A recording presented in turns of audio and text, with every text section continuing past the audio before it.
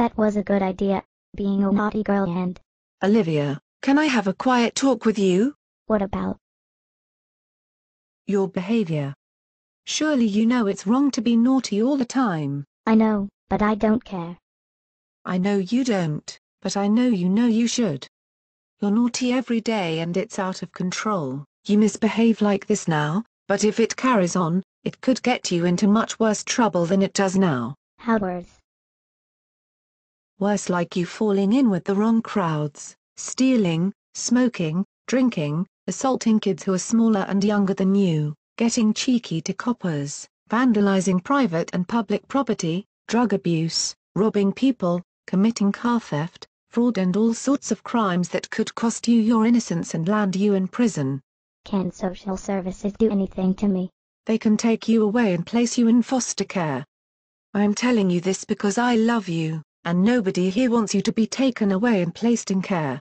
I don't want to be put in the care of someone I don't know. Nor do we. So how about turning over a new leaf? Start behaving better from now on. It's out of sisterly love that I'm talking to you about this. Take my advice. Okay, I'll do it. Where do I start? You can start by patching up your relationship with me and the other girls. That, if I may say so, is a good idea. Where are they? Here we are, Olivia.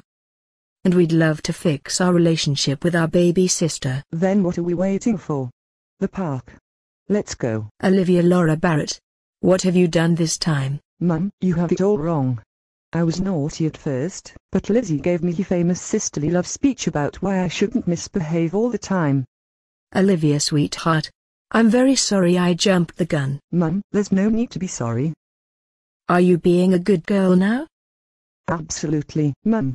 After Lizzie had that little talk with me about flipping over a new leaf and decided to have a crack at it. I think you mean turning over a new leaf, sweetheart. Come here, how do you plan to start this regime? By fixing my relationship with my sisters. That's a perfect way to start. How are you planning on doing that? If it's by playing in the park, you can't because it's pouring with rain. Never mind, I'm sure we can find something else to do. Actually, we can.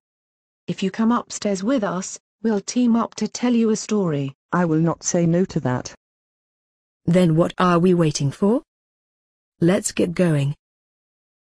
What a grown-up girl Olivia's becoming. Back. I just popped up to see them all. Oh, how very happy they are. So quiet.